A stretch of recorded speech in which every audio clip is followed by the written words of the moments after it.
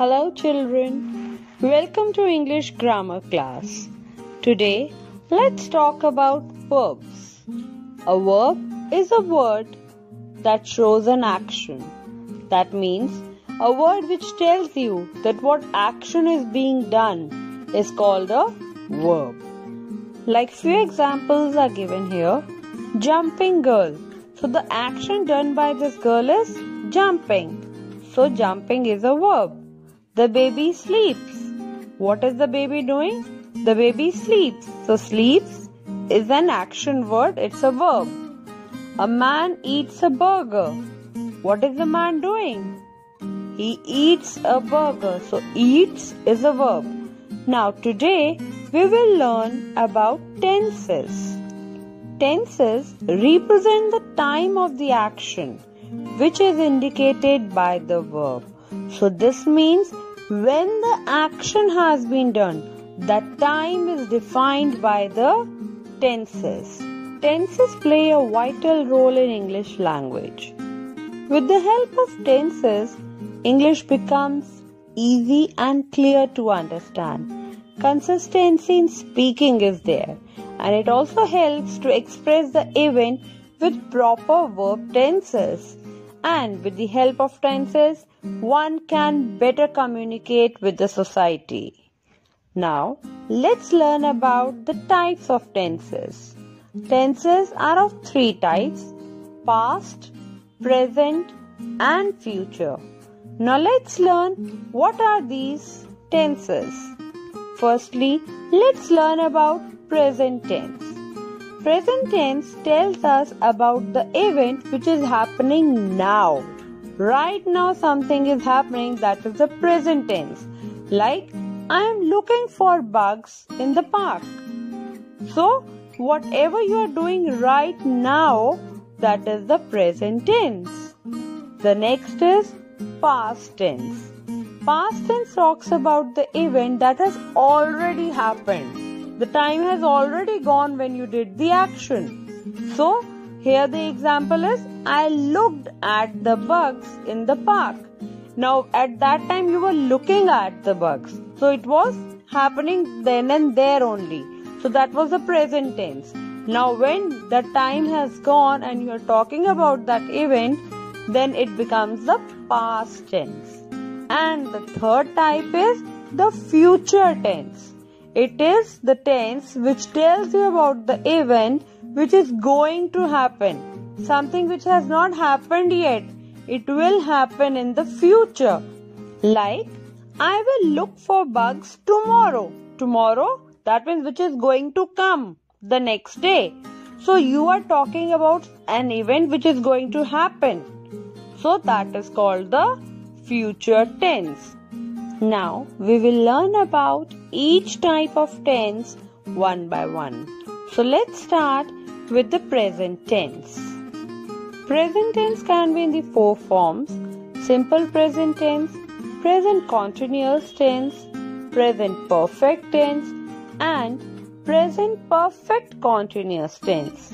And today, in this video, we will learn about the simple present tense. So let's get started. Simple present tense tells something that happens again and again in the present. Like, I play football every weekend. So now this activity you are doing at every weekend. So this is an action which you are repeating again and again. That's why it is in the simple present tense. Thus, the simple present tense is used to describe an action, an event or condition that is occurring in the present or at the moment of speaking or writing. Like, I play. He or she plays. And the simple present tense has only one word, and that is the first form of the verb. We use the first form of the verb to express the simple present tense. Like, Candy likes flowers. So, likes is talking about the simple present tense. The flowers smell good. smell. This one word is telling us that it is the simple present tense. Mimi sings well. Sings. This word tells us that it is in the simple present tense. Now, let's look at the uses of present simple tense or the simple present tense. Simple present tense is used to express our habits and routines. Like I say, I go to school every day. It is my habit. It is my routine. So, I go to school every day. I take piano classes on Saturdays. He plays football every weekend. So, in all these sentences, I am talking about my habits and my routines. Secondly, simple present tense helps in expressing the feelings or the things that you believe. Like, I feel that I am going to pass the exam. I feel. I think it is a good idea. I think, the first form of the verb. And it is talking about our feelings and the things we believe. So it is the simple present tense. And most importantly, it talks about the true facts. It talks about the universal truth. Something which cannot be changed. Like, water boils at 100 degrees. You cannot boil it less than that. So, it is a universal truth that water boils at 100 degrees. Light travels at almost 3 lakh kilometers per second. This is also a universal truth. So, you cannot change it. That's why we have used the first form of the verb travels. Now, let's move ahead and learn more about simple present tense. As we know that we use the first form of the verb to express our simple present tense, and for simple present tense, we need to focus on our subject. If our subject is a singular noun, then we add s or es to the main verb. Or if it is he, she or it. Like, he likes eating fish. Likes. I have added s to it. She likes eating fish. It likes eating fish. Or when I am saying I, you, we or they, the subject is plural. Then I will not add any s or es to the main verb. Like, I like playing football. You like playing football. We like playing football. They like playing football. So I have not added s to this main verb like. I hope this must be clear to you all. Now let's see where to make these changes and how to make these changes. For that, let's look at these examples. Mary feeds her dog. The main verb was feed and we have added s to the main verb feed because Mary is singular. Peter enjoys the food. Enjoy. Enjoys. S has been added. Tim always cooks the dinner. Cooks.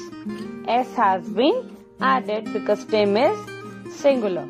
Now, let's look at the other words. Tim watches TV every night. Now, children, here Tim is same, but we have added es. Why? Because in my verb, there is ch at the end. So, when the subject is singular and your verb is having ch, ss or sh at the end, then you will add es. Otherwise, s will be added. Like May usually dresses in pink. Dresses. Double s was there, so we have added es. Bob never washes his car. Washes. Es has been added. But when your main verb is ending with y, then what will happen? Then we will convert y into ies. Like The baby cries loudly. My main verb was cry, but I have removed Y and I have added IES. Similarly, Peter carries a heavy bag. Carry Y. Y is there at the end of carry, so it has been removed and we have added IES. Tina dries the dishes every night. Dry has become dries. So in this way, Y is removed and IES is added to the main verb. I hope this must be clear to you all. Now let's see how do we use simple present tense for negative sentences. We add do not or does not to make the sentences negative. And we do not change the verb after do or does. Now let's look at the example. Mimi likes singing. This is my simple present tense sentence. And if I want to change it into negative sentence, I will write Mimi does not like singing. I have not changed the verb. I have not added S now. I have just added does not to my sentence to make it a negative sentence. I hope the concept of simple present tense must be clear to you all and you all must have enjoyed it also.